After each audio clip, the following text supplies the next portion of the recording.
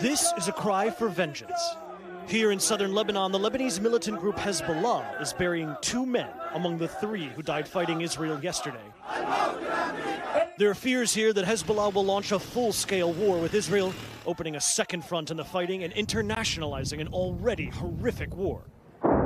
The cross-border violence here escalated dramatically over the weekend. A day after Hamas's brazen attack on Israel, Hezbollah fired missiles on disputed territory along Israel's northern border, calling it solidarity with Hamas. Israel fired back with airstrikes and artillery.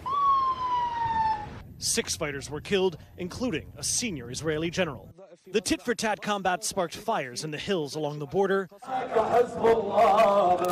and rage in southern Lebanon. The anger here is palpable, but is it enough to push Hezbollah into the war and the region into an even deeper crisis?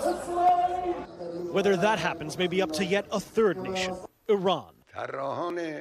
Like Hamas, Iran is Hezbollah's patron state. But leaders here in southern Lebanon tell us the decision to enter the war will be entirely up to Hezbollah's revered leader, Hassan Nasrallah. I asked this local imam if Nasrallah was waiting for the go-ahead from Tehran.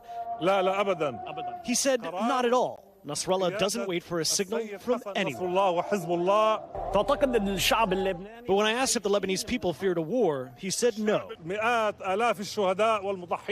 telling me Lebanon has hundreds, even thousands of martyrs prepared to sacrifice themselves against Israel.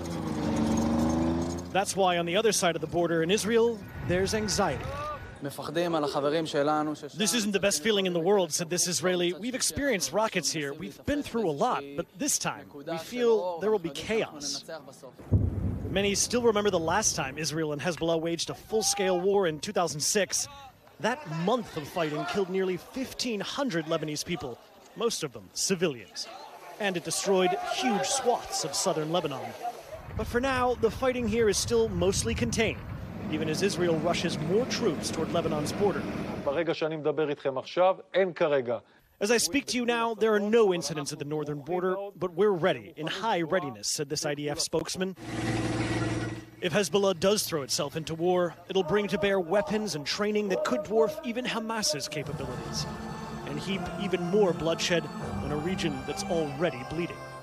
Matt Bradley joins us tonight from Tyre, Lebanon, near that border with Israel. Matt, when it comes to Lebanon and Israel, are there indications this will escalate? I know President Biden made it clear he doesn't want anyone to take advantage of the situations, what he said today at the White House, but it's unclear if anyone in the Middle East is listening. Yeah, I mean, it's a really good question, Tom, and an uncomfortable one for Iran and Hezbollah.